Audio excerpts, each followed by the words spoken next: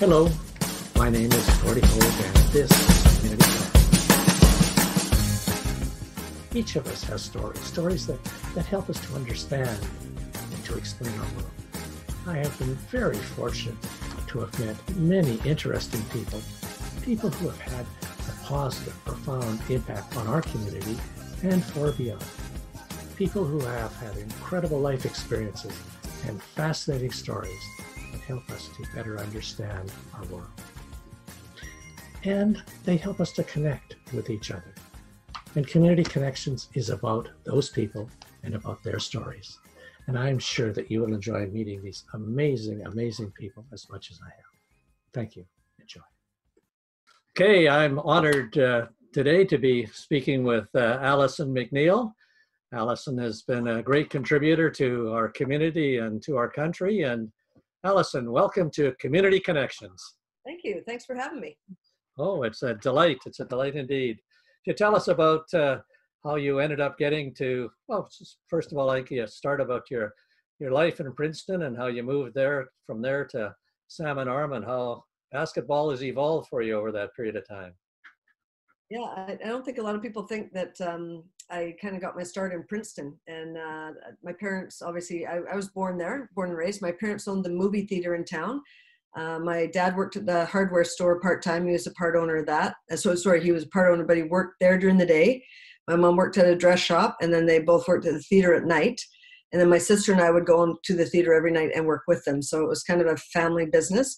And I always jokingly say that's where I got my work ethic, because my parents took me to work every single night. They paid me, but in my little bank account. But so I fell in love with basketball there. A coach started me. Arnie Carlson was his name, and he actually had a connection to Stan Stewartson, and he went to New West High, and so it's just a weird kind of basketball story.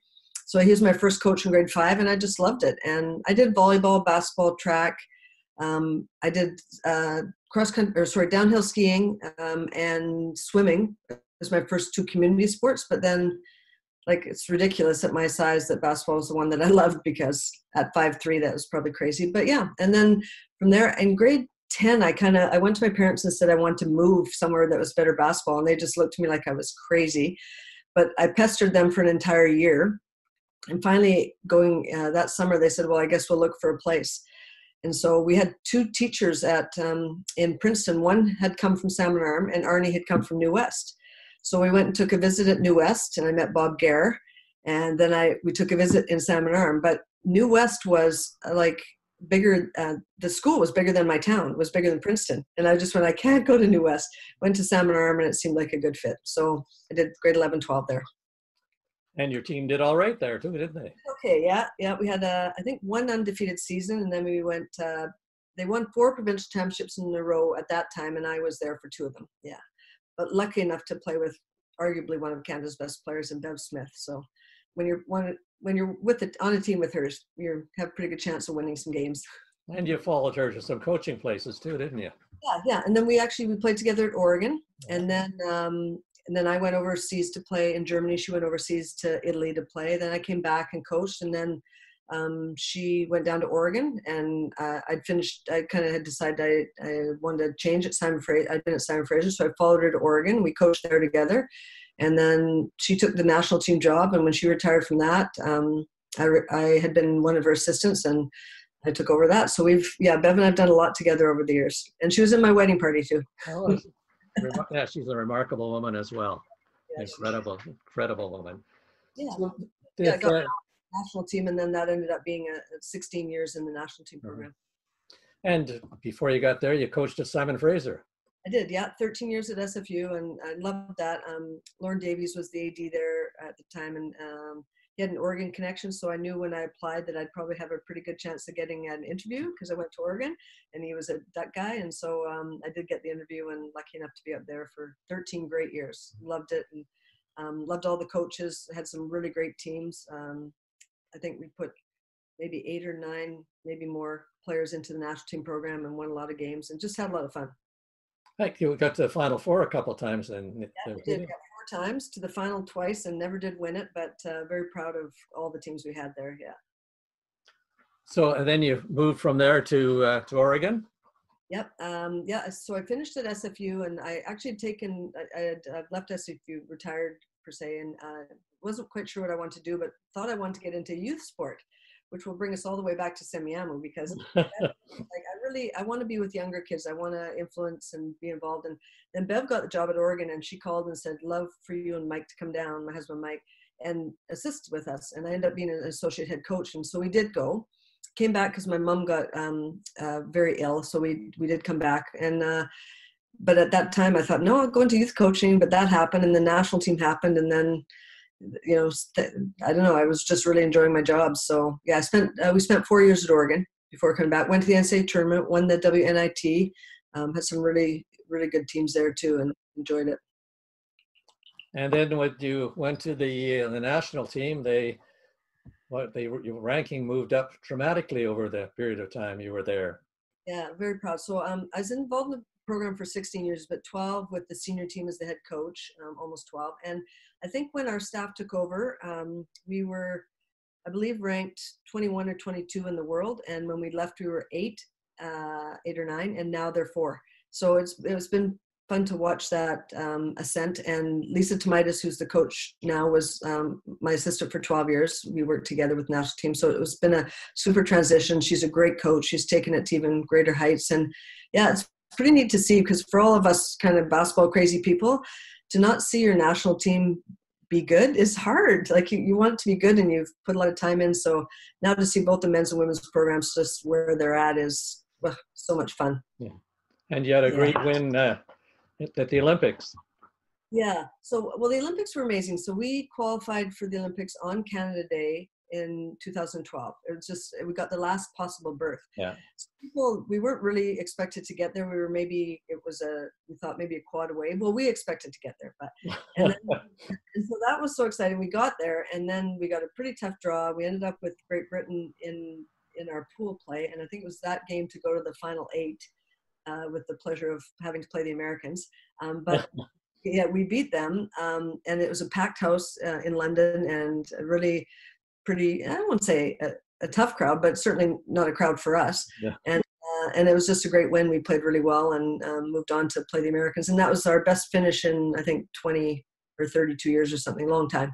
So, and now we've gone, the women, back to back Olympics. So London, Rio, and then, well, hopefully 2021 in Japan. And yeah. I think wasn't there a great story about you getting there a bit early and wanting to acclimatize you and the team, and found you were the only ones there? Can you tell us about that? Yeah, well, it was funny. So our sports psychologist said they've done lots of studies, and that if you get to an Olympics or major games early, move your team in, acclimatize, and you feel like you own the place. And it did work. We got there early. There were no other teams. Actually, in 2012 in London, there was only women's basketball and women's soccer that had actually made the Olympics. So I think for our next Olympics, we have 9 teams, which is amazing, but only the 2 of us. And women's soccer was training off-site because their games were not where the Olympic stadium was. So we were the only team there. And one day we just said, okay, we're going to go out. We're going to walk around the village, going to take our pictures, get that all out of our system so we're ready to play. We're at the Olympic rings where you have to go and take pictures and jump, and we were doing a big jump. And there were all kinds of cameras. I mean, big cameras with big lenses, and it was a huge scrum, and we had no idea what was going on. And so finally I walked over to someone and I said, why are you all taking pictures of us? I said, it's media day at the Olympic Village. Okay, nobody told us. So the next day, we actually find out that we are all over every newspaper, because there's nothing else to cover in the Olympics. We just were in the right place at the right time. So we're on the front page of the Sports of Montreal Gazette, the Toronto Star. I think the Vancouver Sun had something. Everybody had something. And so our players were getting all this. And I jokingly said, this is going to do more for women's basketball than us winning a game or 2, probably. And it was quite incredible. But I mean, the whole experience at the Olympics was amazing. And the pageantry is quite something, but it's just another big tournament when you really get down to it, and you just have to be ready to play. And we played very well. Yeah, obviously. And you've also given seminars and coaching clinics all over the world. Yeah. What kind of experiences have that been? And comparing basketball here to there, or is it all the same? Well, in many ways, Gordy, it's all the same. In many ways, it's the same. I mean, certainly different countries have different styles. I've given clinics, spoken in Spain, and spoken in Lithuania. Lithuania was the hardest one, because the girls that I was working with, the young women, they didn't speak much English. So to get them to where we were supposed to go was pretty tough. But they were still, basketball is a universal language. But I've learned a lot from traveling and playing with the national team. The international game can be quite different than the North American game. I would say there's a bit more movement, less putting the ball on the floor, less dribbling, and a little more team play, kind of a European style of play. And I think it did influence the way I coach a bit. But I'm just so grateful to have had opportunities to see basketball in all these great places. I remember we were playing in China, and people were smoking in the gym. I was like, there's smoking. Like we were all like, or we were playing in, I think it was in Mexico, and people were throwing pennies at us. And I was like, okay, people are throwing stuff at us. And, just different places you play, the enthusiasm for the game's quite amazing. Yeah, the mores and valleys of different countries being reflected in sport, which Absolutely, is a great connector. Yeah, oh, it is. And I think that's what you find out. We're more similar than we are different when it comes to sport and really who we are. Do you have some highlights other than the Olympics that from other parts of the world? Yeah, I think I remember when I was at SFU, we went down to Jackson, Tennessee, was where the NAIA National Championships were. And we were the first team in Simon Fraser history, our women's basketball team, to qualify for a national tournament in basketball, men or women. So it was pretty exciting. And I always used to say to the players, you can only be first once. Only one person can be first. So we were the first and only can ever say we're the first. So we go down to Jackson, Tennessee, and there's a big banquet for the teams, and all our teams sitting there. And of course, we're the Simon Fraser clan. And someone gets up and introduces us as the clan, Simon Fraser clan. And there's a lot of booing because you're in the South. Yeah. And we're just mortified. And so it was actually Kyle Rote Jr., the soccer player, was the guest speaker. So he came up right after all the introductions, and we'd been booed. And our name had been booed. And he said, I think the Simon Fraser University women's basketball team would like you to know that it is clan, C-L-A-N, and it's a Scottish family. And people were like, oh. And then we clapped for us, but it was like, it was one of those moments that now I laugh, but in the moment you're like, okay, we want to explain this to everybody so you don't think something's bad. But the people in Tennessee were just so kind and so nice, and we had so many great memories going there. We went and visited where Martin Luther King was shot. So our whole team was able to go see the Lorraine Hotel and learn something there. On the total flip side, we did Graceland. And I think that's, for me as a coach, I've always tried to do things that were outside of basketball so that they have life lessons. But yeah, the trips down to Jackson, Tennessee were pretty amazing, and people were pretty great to us when we went there. Most of my national team ones are just, a lot of them are just travel stories from hell, to be honest. just long trips and tough trips, but now they're great memories. And, yeah. And I imagine you still have contact with a lot of those players over the years. Yeah, and I keep in touch with a lot of national team players. Keep in touch with a lot of SFU players, and that's kind of, I guess that's what's important about coaching, and you played and you know basketball, and it's the relationships you build. I think that at the end of the day are the most important things. I remember wins and losses for sure, and you hold on to the losses almost more than you enjoy the wins. But mostly I cherish the relationships I've had with so many incredible women and young women. Yeah. And you've ended up in South Surrey and at Semiahmoo and living out here, and you and Mike living at Hazelmere. How did all that come about? Yeah, so when my mom got quite sick in 2005, and we made a decision to move back because I wanted to be closer to her, and so we got good 6 months with her before she passed.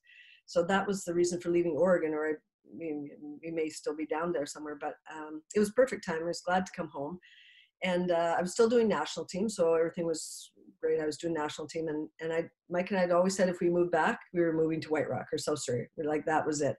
And I actually have a funny story from that. So we were looking around, we looked at Hazelmere and we liked it. And Mike's a golfer and I am now. But we kind of went down 8th Avenue and we're coming over the hill. And that's the first time I'd ever come that way into the water, and I could see the pier. And I said to Mike, is this where we live? Because I hadn't actually I didn't know it all. I just knew I wanted to live there.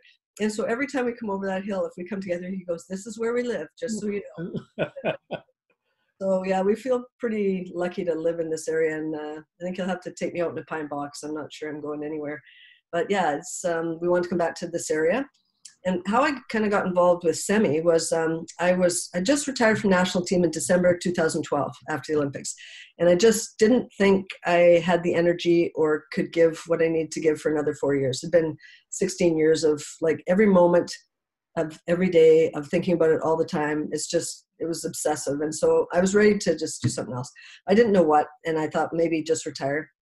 And Brian Lee, who was the dad of one of our players, Deja Lee, our point guard, he said to me, hey, I've got some kids that I'm working with, and I'd love for you to come by and do a couple sessions. So Mike and I went and did a couple sessions, and I didn't know, but he was like, hook, line, trying to get me hooked. So that's all I did, a couple sessions. And then next thing he said, well, would you like to help with this team? And so then I started to go to every practice, and not too many of the games, a few games, but I didn't want to travel too much. And then, so I started with the group of kids that Brian had, and Mike Padgick had, his daughter, and they were about grade 5. And so I started working with them, grade 5, 6, 7. Then Lori Padgick, who's a longtime teacher at Semiahmoo, called me and she said, hey, and I'd worked with her daughter on this club. Hey, you want to meet at a coffee shop and talk about maybe just volunteering at the high school? And again, I'm such a sucker. Yeah, so I started with her in grade 8, and we've coached the girls now grade 8, 9, 10, and 11. And this next year will be their grade 12 year, and probably my last year. I see a picture somewhere with either the national team or with Simon Fraser and a bunch of these students who were maybe grade 2 or 3 or 4 sitting there with them. Is that happened? So I know, and another very strange thing. So I was coaching the national team. We had games against China, and we were playing at the Langley Event Center. And someone, unbeknownst to me, said, well, we want to get little girls like they do in soccer to walk out kind of and stand in front of the team. And I'm like, oh, I love that idea. Yeah, great. I didn't know anything who they were going to contact. So they contact Brian Lee and Mike Padgett.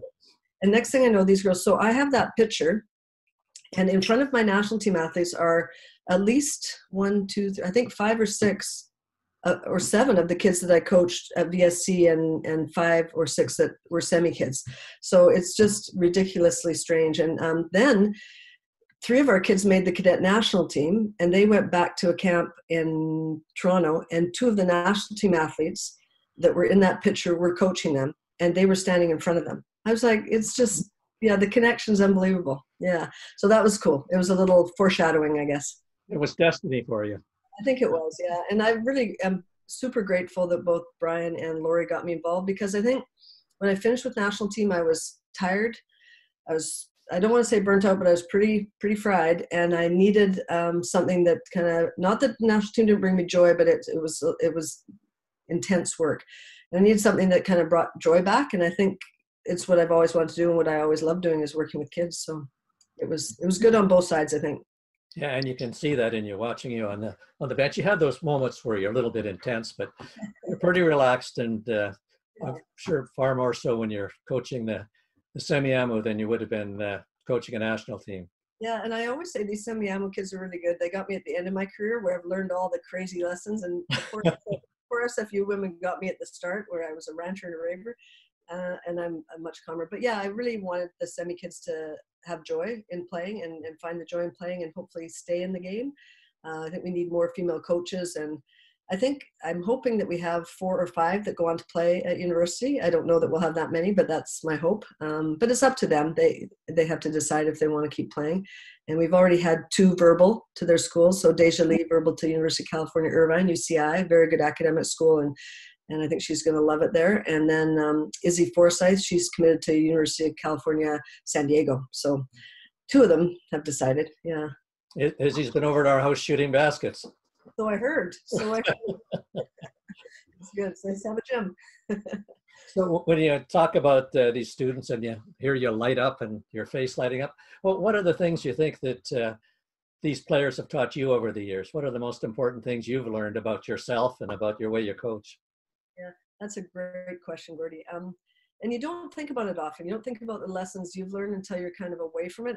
And I did that with the national team. So I'm probably still in the thick of it with the young ones. But with the high school kids, I think one thing they've taught me is that they have lives. It's not just all about basketball. And when you're with the national team, it's just about basketball. Like it doesn't mean we don't have relationships. And we, you know, like I said, we were in Chile with the national team, and I took them to a chocolate factory, and we went through it. I mean, you got to find some things that are outside of basketball, but it's so intense. These kids are also very intense, but I don't know. They've just taught me to maybe take a step back and realize that, you know, they don't all love it like I do, but I want them to enjoy it. And so I've had to find that balance between how hard to push them, and yet it's high school basketball. So you want participation. You want kids that, we have multi-sport athletes. We have some that their first sport is soccer, but they play basketball. Madeline McKinnon, White Rock girl, she represented Canada in softball as a youngest player, but she plays basketball, you know. And so I think that's probably something I've learned, is that, you know, they like basketball, but they maybe don't love it quite like I do, all of them. But some of them do. Yeah. So these ones that that move on to the next level at university, what kind of message do you give them, given your experience with how more intense it gets as you move on?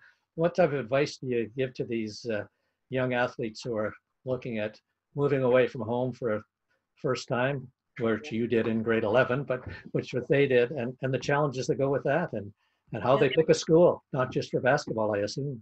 No, exactly. Yeah. So I've helped them through the recruiting process a little bit, but they have such great family support. And that's one thing I'll say. I mean, it's a crazy time with parents. I'm not going to lie. I think, you know, this is a helicopter generation like no other ever seen, and hopefully no other ever seen again. But the parents at Semiahmoo, I have to say, they're great. They've been so supportive. I haven't felt that. So they've really been involved in all their own children's recruitment. If they have questions, Mike and I field them because we have been there. But I did say to them, I think, as much as a coach might not be there, you still need to have a connection with your coach. And I think that's really important. Obviously, the academics come first. But once that you've picked out good schools, and to me, if our kids are going to schools in Canada or the schools in the UC system, University of California, they're all great schools. So, but you have to get a connect with your coach, because you're spending a lot of time with that coach, and they have a lot of influence over you in the next few years. So I felt like both the parents and the kids had to get good connects with the coach. And then I think having, you know, seeing yourself fitting that style of play, because as we talked earlier, there's lots of different ways to play the game, and they have to find a style of play. I think as it gets closer to them going, so now going into their grade 12 year, I think I'll be able to talk them through a bit more, that they have to be ready to accept a role early. They may not play as much as they're used to. Obviously, they likely won't early on. The intensity of the training is going to ramp up a lot in terms of strength training. We do some, but strength training, conditioning. So it's just all going to go up to a higher level. But I think that's probably, and then I think I'm going to tell them, you be a big sponge, go there and learn, like be open to learning, and learn from your older players and learn from all your coaches. And I think first and foremost, be a great teammate. So you've won a number of awards over your coaching and playing career. You were named to the Simon Fraser Hall of Fame, to the BC Hall of Fame, and you won a national award. Was it the Jeff Gowan Award for coach?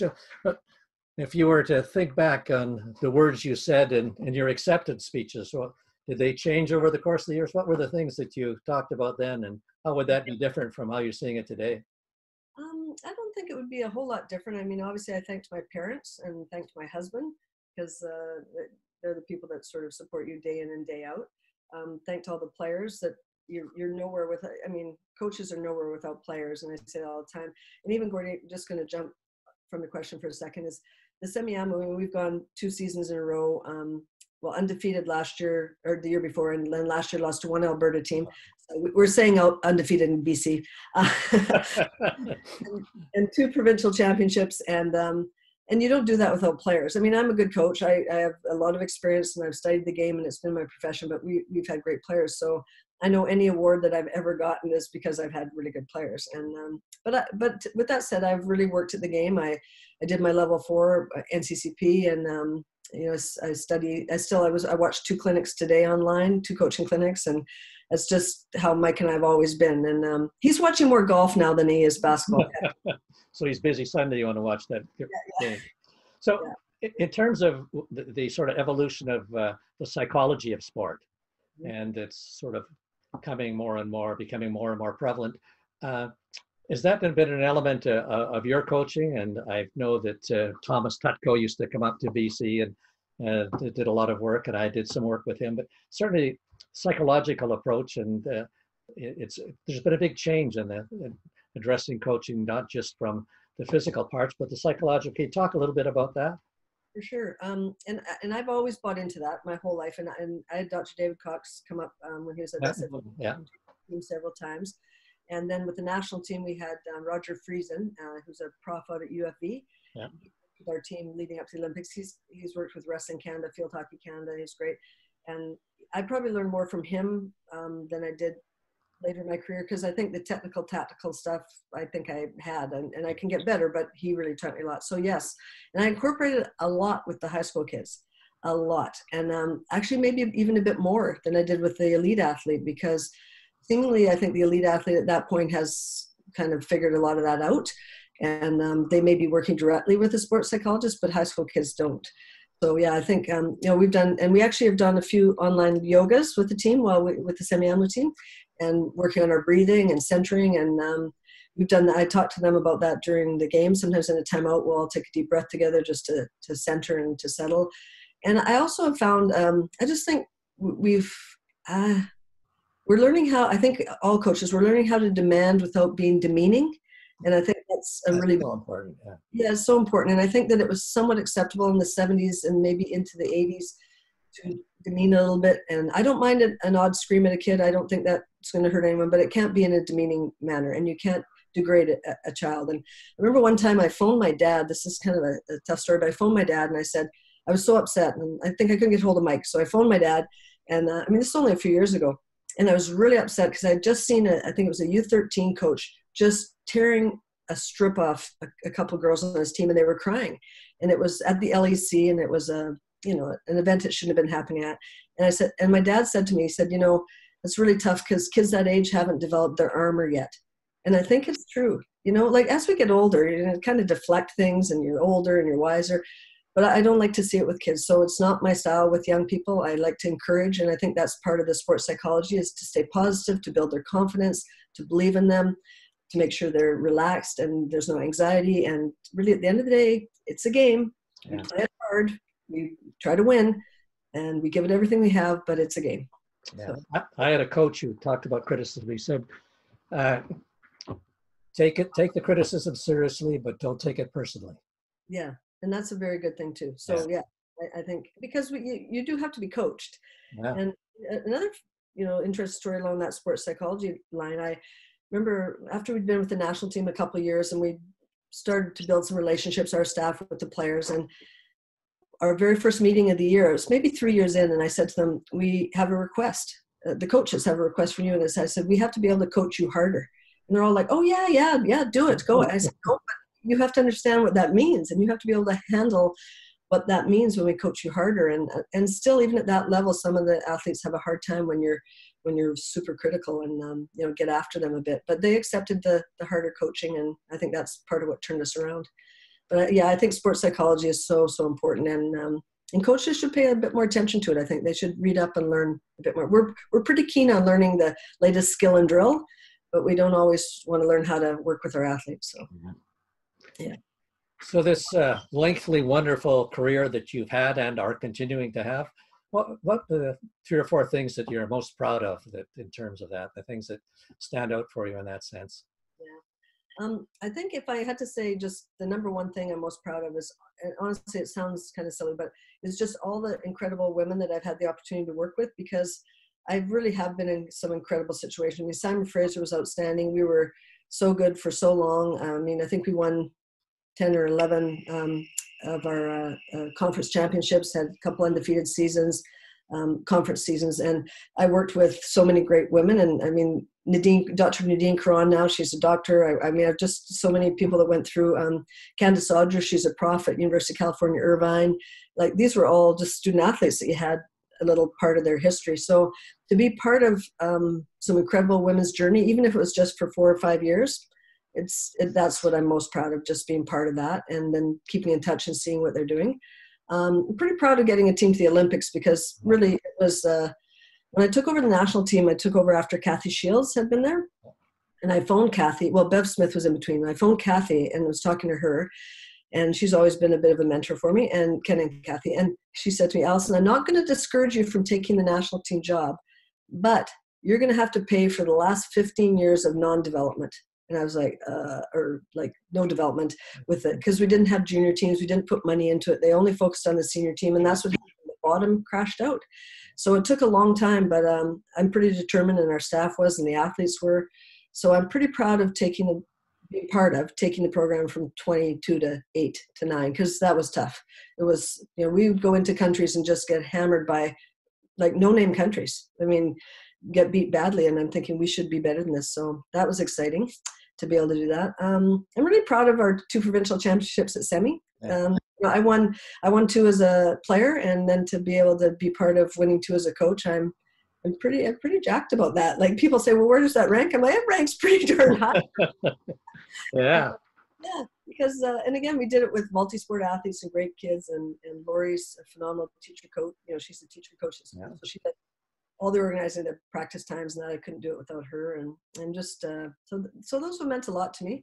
And I think, honestly, probably the biggest thing is doing it with my husband all those years. Yeah, because when you're doing it with someone that you really love, and he always has my back, and he's the one that when things need to be told straight to me, he can do it, and I don't get all uptight. Like, I'm sure you're right. So he was a great assistant coach because he never held anything back. I mean, certainly not in front of people, but but we worked well together all those years. So yeah. And as you're describing coaching and describing what it is to become a citizen and participate in a society, a number of the values that you're talking about and explaining sound very much like it's your coaching experience and the coaching that you provided have helped people become good citizens and contributing citizens and giving back. Yeah, I sure hope so. And I really believe that, because I've never, when the game's over for me, it's over. I mean, I don't, it's hard to let go of losses, and there's still a couple that, on a bad night when I can't sleep might pop into my head.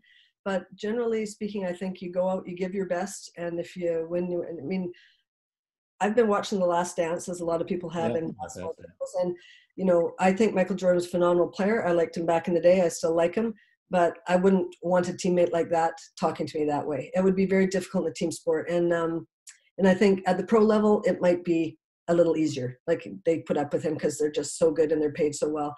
But I would say I was more had a more holistic approach to coaching, and coaching the whole person, and being there for kids, and hoping that they do become good citizens, that as young women they find a strong voice. So I'm very proud of that. Yeah. So in terms of the future of basketball, and I guess more broadly the future of society, what do you see as the future, and what changes would you make in terms of being able to look at that and manage that, if you had the authority and ability to plan the future, and using sport and community and contributions to community as part of that, or as a value within that? Yeah, that's well said, just the way you said it. I mean, sport is valuable to a community. I really hope we have school sport next year. I don't know where that sits. I know people are missing watching sport. I think it brings people together in their backyard, and just kids out playing. I think it's a really powerful thing for community, and it's actually sad when I walk by.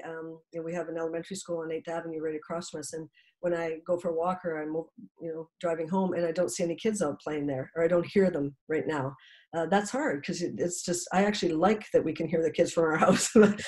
And so I think if I could have a little bit of power for a day or two, I think I'd encourage people to be more empathetic and to put themselves in other people's shoes. Like, we're so quickly to judge what someone else is doing, but we don't know what they're going through. And I think having coached at all levels, and people probably think, wow, every Olympic athlete has it all together. Well, that's just not true. And we're the same as the rest of society. We don't all have it all together at every moment. So if I could get people, encourage people to be more empathetic. And I think that's something that Dr. Bonnie Henry's done, actually. I think the way she speaks, the way she approaches things, she's very natural, and she's very smart, and she's just sort of made it like, look, this is how it is. This is what we have to do. Like, be kind and be thoughtful. And and I think that's a really important thing right now. Probably also, I would really love to encourage better people to go into politics. I mean, is that fair? My niece graduated SFU political science, She did a year in Ottawa, working for the minister of, not sure, can't remember which minister she worked for. Loved it. And then wanted to go into politics and got completely discouraged by some really underhanded stuff. And she's a lawyer in real estate and does, which is kind of funny too, but does a great job in Vancouver. But I really think she would have been a great politician. And so I think we need leaders that have some empathy. I think we need leaders that care about community. And I don't always see that. And I'm talking all levels of government. Yeah, no, I think that's very true. Yeah. So that would be something I would really love to encourage people that, but and there are some. I mean, you're one, but there are some out there, and then probably the last thing I'd say, just tying sport in that, I've coached at a really high level, and I would say I've been involved in quote high performance sport most of my life, but I think sport is for everyone. I have a hard time when I see us cutting kids in grade 8. Like, that's really hard for me. I mean, I would like to see every kid play. I think community sports should be accessible to everybody. I think we need to bring the cost down of sport for kids. And that's where life lessons are taught. That's where collaboration is taught. That's where, so many things are taught. So I'd love to see that. And I got into politics coaching Little League. Yeah. And my mom said you should coach Little League. I became a foster parent coaching minor football when kids came out. And I think that those lessons that come fed to it through sport, and they can happen through sport and through culture and through music and all kinds of things, but becoming more than just focused in one area and being holistic as you describe it, I think is so important. I think one of the things in sport or in music or in drama, or if you're part of the play at school, that means you're accountable to others. You have to be there on time. You have to know your lines. You have to be part of the team. And all those things are important, because that's kind of what we need to do in life, in society, and in a family. And so even figuring out, sometimes I'll say to our players, they'll be saying something. I said, well, you two, they'll come to me and I'll say, you two work it out. Like, talk about it. Go figure it out. I mean, I'm not going to step into every little situation that you should be able to talk about. And our kids are good that way. They really know how to kind of face adversity and talk to each other. And I mean, those are lessons that can be learned in gatherings and community. And and they're good at that because you facilitate that, because you're the kind of person that presents the opportunity for that to happen. And you describe some coaches that don't do that.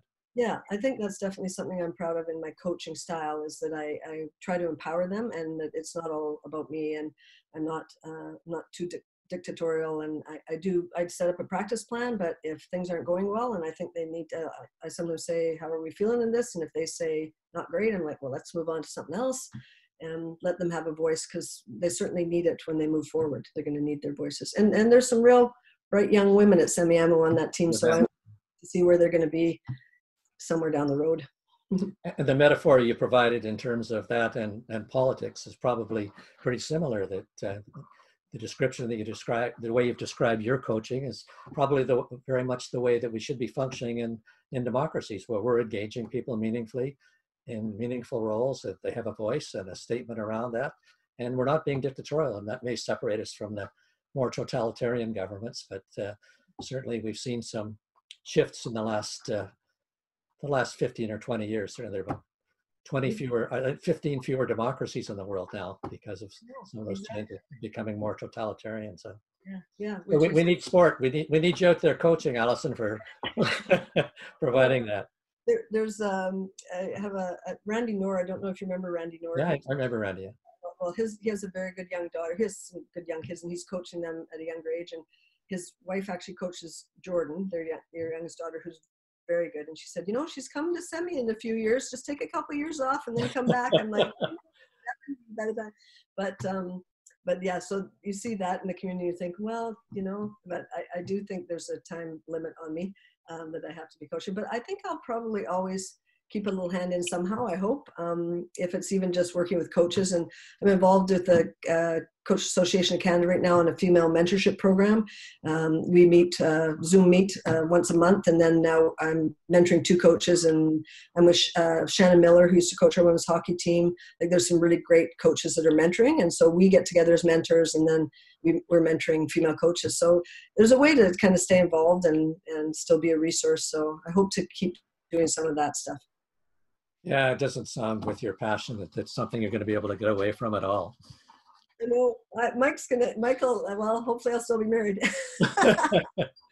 Thank you so very much for all your time and your energy and the contributions you've made to our country, indeed to the world, and particularly more recently to Semiahmoo, my alma mater, and the school I went to, and the great contributions you're making across it. So thank you so very much. And my best wishes to you and to Mike for picking a pretty neat place to live and contributing so much to it. It's pretty great. Like I said, I'm not leaving here anytime soon, but thanks for including me in such a great lineup of people that you're speaking to. So yeah, it's pretty lucky I've been asked to engage with some people, and I feel very blessed that I've met some pretty neat people in this world, and you're certainly one of them. Thank you so much. And Mike is too, even though I think he beat me in a couple of games.